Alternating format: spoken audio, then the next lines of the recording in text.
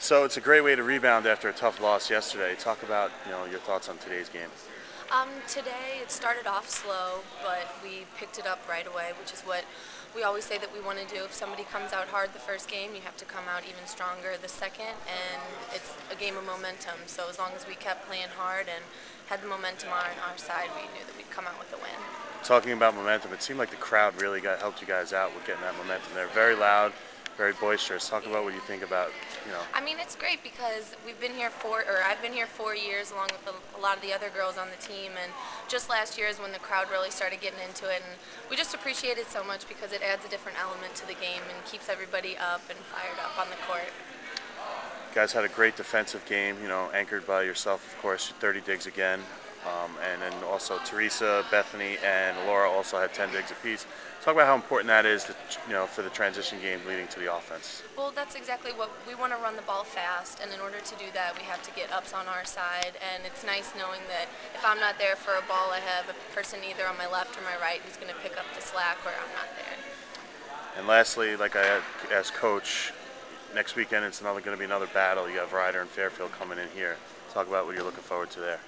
We're just hoping to go in even-keeled again and make sure that we play our game. Yesterday was a little rough, but we're definitely past that, and we just need to stay focused and keep the pressure on the other team, and good things will come in our favor. All right, good luck. So Alicia, you had a great match today, 14 kills, and it was a great rebound effort for you guys today after a tough loss yesterday. Talk about your thoughts on the weekend, your first weekend here at home. Well, we knew it was going to be a big weekend because it was the first home game, so we were all excited. Yesterday didn't go as well as we thought it would. I don't think we were mentally ready, so it was kind of tough, but we came back today and we really wanted to win, so we fought really hard and it showed.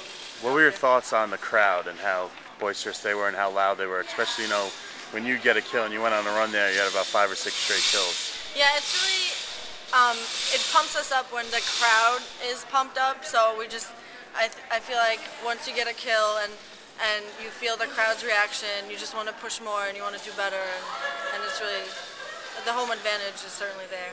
When you look at your team as a whole, you have 6 seniors in the rotation and then the 2 youngsters on the left side with you and Theresa. Talk about how you guys are working together and how the team's working and the rotation with the seniors, kind of helping you guys along. Well, the seniors really have been helpful. They're there for moral support and physical support.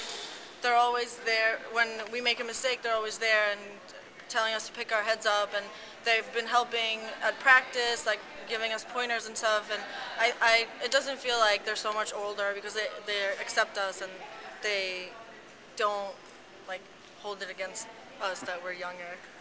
Well, good luck. You guys did a great job today. Good luck, and we'll talk to you next week. Great effort today after a tough loss yesterday. Personally, you had 17 kills and 10 digs for a double-double. Talk about how you guys were able to, to rebound after that tough loss yesterday. Yeah, we realized yesterday that we were a lot better than we played, and we needed this win to bring our momentum up to continue the season. And we just thought we just needed to be positive and everything because we know we have all the skill in the world to beat Manhattan. So.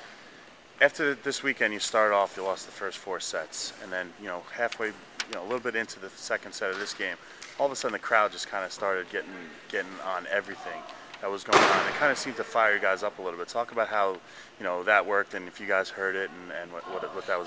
Yeah, it was great. I love a big crowd. They really pumped me up, and I thought that we all kind of worked together, the crowd and us on the court, to beat them. They all helped us, and we just took that and used it.